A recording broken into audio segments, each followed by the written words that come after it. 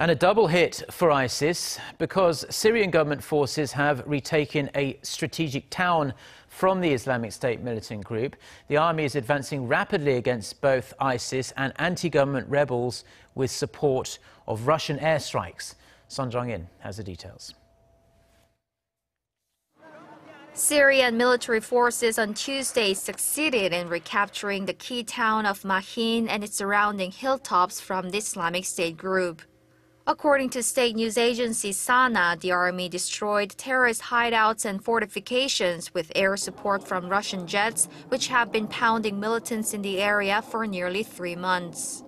Mahin, located southeast of Homs, was deemed crucial to ISIS due to its strategic location.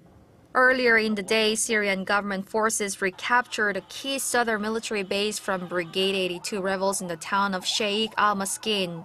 The regime forces seized the base a day after taking the northern part of the town in Dera province, which was captured by rebels around a year ago. The state news agency said the army inflicted heavy losses on the militants, but did not release an official death toll. The latest developments are expected to boost President Bashar al-Assad's position ahead of peace talks in Geneva next month. The United Nations plans to bring together Syria's warring parties on January 25th to begin talks to try and end nearly 5 years of civil war. Sohn Jung-in, Arirang News.